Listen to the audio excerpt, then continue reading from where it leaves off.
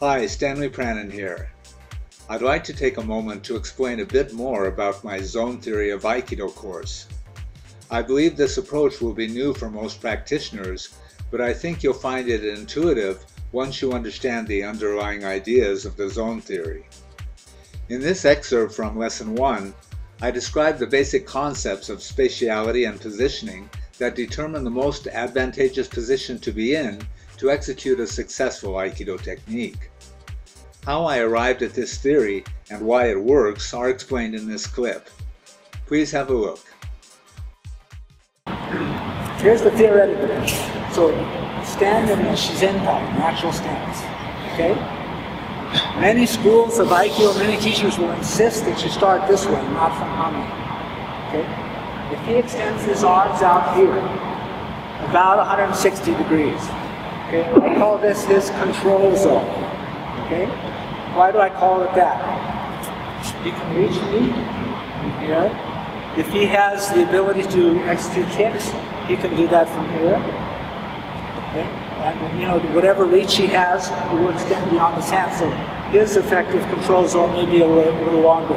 Someone who does not know how to kick but can punch, this is their effective zone. Now notice what else is going on here. Not only am I within his reach, he also has very good vision. You can see me, this is right there. So when you get to Kuruwaza, when judo and things like this, you're facing your partner. Okay? And they have rules. You can't kick him or you can't headbutt, things like that. But you do all your work from here. Okay? Now let's say that what I'm going to do is I'm going to start walking. I'm going to walk in a circle now. When you see me, you look straight forward. You see me still? Can you see me clearly? No. It's starting to blur. Can you see me here? It's all this area here. And I'm doing any movements. Here's where I'm aiming. Now let's say that I bring him forward 1 foot here. Okay, he's in Hami now. Keep your arm extended there. It's the same 160 degrees, but there's something different here now. Okay? This hand is not very effective. It's out of the picture because it's distant. Okay? I can move him in an arc like this, and notice what happens. His peripheral vision starts here and goes out, but he's already. See, if he turns his head this way, the amount of return that he has left is minimal without moving his foot. So, you're looking forward to where I was here. Look at me. Okay? Now, I'm going to go out of his sight sooner because his frontal one is faced out this way. And I have actually more easy access to behind me here. Now let's look at this. Let's say I bring my partner here and I pull him. Okay? I can maybe pull him off balance, but he can step into it, and at any time he can threaten me. Both hands, whatever it is.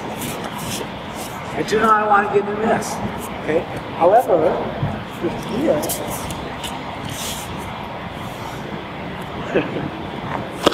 it takes almost no power, whatever, but I have to get in position to do that.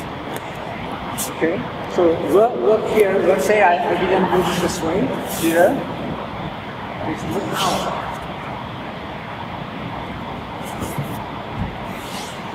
But look what happens. Here's the realization I have. Here, if I do something like that, I'm in the same area. But what's happening? What is different about Udon? The difference is initiative, the timing of the attack. In Japanese, the concept is used in many different arts. You have Go no Sen, Sen no Sen, Sen no Sen. Go no Sen means late initiative or after initiative. In other words, partner initiates. Sen no Sen we would probably call awase. We have a blend. We're both moving together. We try to cultivate this in Aikido very much.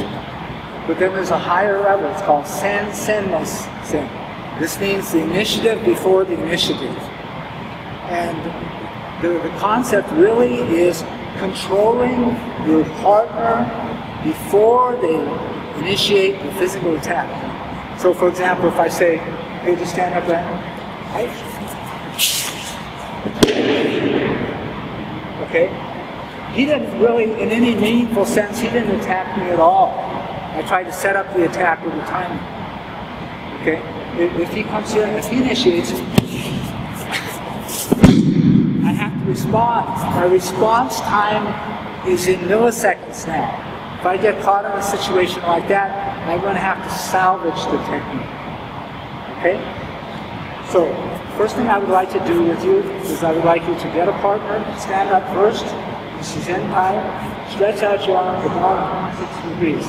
Have your partner walk out here, look straight forward, find out about when he begins to lose sight of you. And nothing here. Okay, would you do that, please?